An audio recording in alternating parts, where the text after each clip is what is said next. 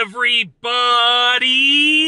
I'm here today to show you and tell you how to overcome laziness. I'll be going over some ways to stop being lazy. Believe it or not, I was a pretty lazy kid when I was younger. In my younger days, I was a pretty lazy kid, and it was mainly because I didn't know the ways to stop being lazy. So I just accepted my laziness as sort of part of who I was. But in reality, I just needed to unlock the hardworking part of me, and now I'm basically the hardest working person that I know. And I'm not trying to say that to brag. I'm trying to say it because it is the honest truth, okay? I literally cannot name for you someone that I know that's close to me that works harder than me. And yes, I know I need to expand my circle of friends because I need some people that work harder than me so I can learn from them. But in reality, I've gone from being lazy to being super duper hardworking. I'm going to tell you how I did it. These are 6 tips and ways that you can stop being lazy. These strategies actually work. You just need to put them to good use, okay? And stop being lazy and actually try them. So let's get right into it. Number 1, set manageable goals. When I was a kid, I would set unrealistic goals. And that's great for me now. If you're a driven person, setting unrealistic, ridiculous goals is great because then you're going to come close to achieving them and just far surpass what you would have achieved if you just set realistic goals. But when you're lazy, you need to set manageable, realistic goals. So literally, for tomorrow, for the next week, for the next month, you want to set short-term and long-term goals that are realistic. You want them to be realistic so that you can actually achieve them to get motivation and positivity to continue achieving more. And that's how you get over laziness. That's probably the most important thing, to be honest with you. But that brings us to number 2, which is do something you're interested in, okay? So for myself, when I was younger, I was interested in video games, right? And, I only wanted to play video games. I would work hard in video games. I'd play a game for 8 hours. I'd beat the level, beat the boss, blah, blah, blah. But when it came to doing things like other things that were important, like, school-related stuff or chores, I was just lazy.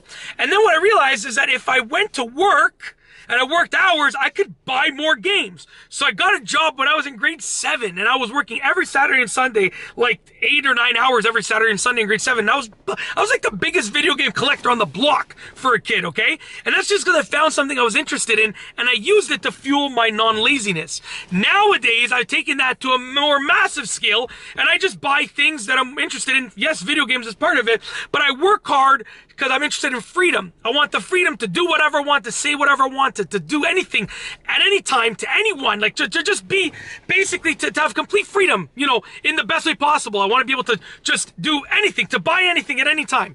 And with that freedom, you need to have a lot of money to get that freedom. That's the reality of it in this world. So I've used that goal of freedom, which I'm interested in, to fuel my non-laziness of working super duper hard with my full-time job and my businesses. So with that being said, you gotta find what you're interested in and either do that as the way of not being lazy if it's work. Like if you like building things, then go and build houses for a living, build decks for a living, do landscaping for a living, whatever the case is.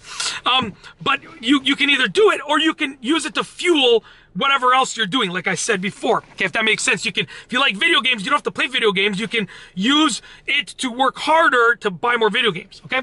Number 3, set rewards for completed tasks. I am super duper frugal, believe it or not, but I reward myself all the time, okay?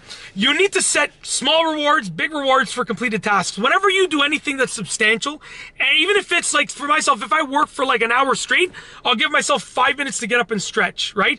And that's like, and if I work for an hour hustling, which is like 2 hours for everyone else, okay? Like when I hustle hard, okay? So, that would be the reward. So it doesn't always have to be buying yourself things, but it can be, if you make $10,000, maybe you can spend $500 and buy yourself something good, right? $10,000 extra dollars, spend a small portion of that to buy yourself something good. 5%, I guess that would be, okay? So definitely reward yourself whenever you complete a task and set those rewards so you know what you're leading up to. Number 4, don't be afraid to ask for help.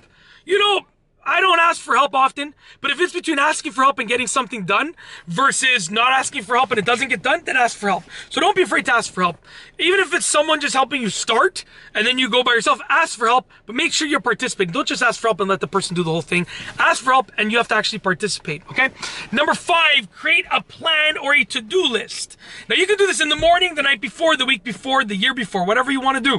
For myself, I go to bed every single night with a to-do list for the next day, okay? Now, my to-do list, my strategy is I make it so big that I cannot complete it, so I can stay busy throughout the whole day. I will never be done. I have no desire to finish my to-do list. But if you're lazy and you want to stop being lazy, your best bet is the night before, create a manageable to-do list with a manageable schedule and complete that to-do list. And eventually, you can work your way up to this level where you could just create this ridiculous to-do list and you can basically capitalize on every spare moment of the day, okay? So yeah, create a plan or a to-do list with a schedule for the next day. Number 6, the last thing that you should do is set realistic deadlines. Very important. You need to have a deadline. You can't just freely do this and as long as it takes, it takes. No, you need to have a deadline. Make it realistic. And I'll tell you why. I have a weekly video goal for myself.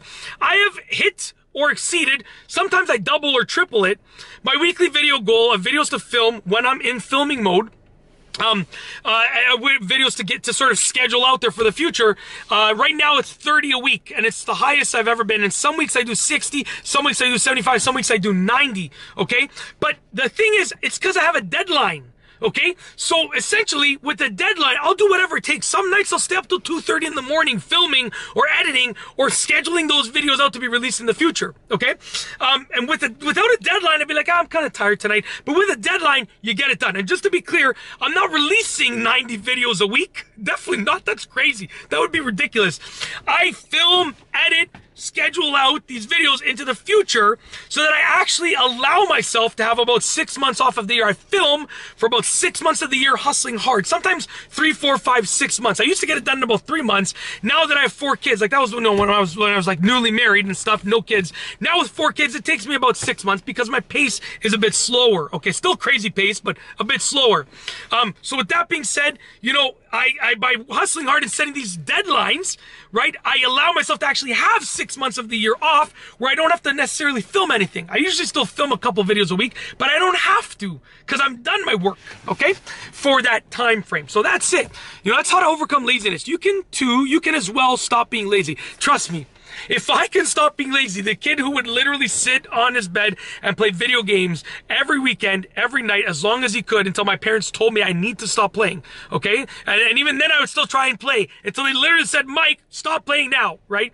You know, if I cannot be lazy and be this person who accomplishes so much, why can't you? You have no reason. So get up, get it done. Let's go, baby. That's it. If you like this video, please be sure to give it a thumbs up. Let me know what you think down below as a comment. And of course, be sure to subscribe for more great videos just like this one. And that's all I have for you today. Thanks for watching.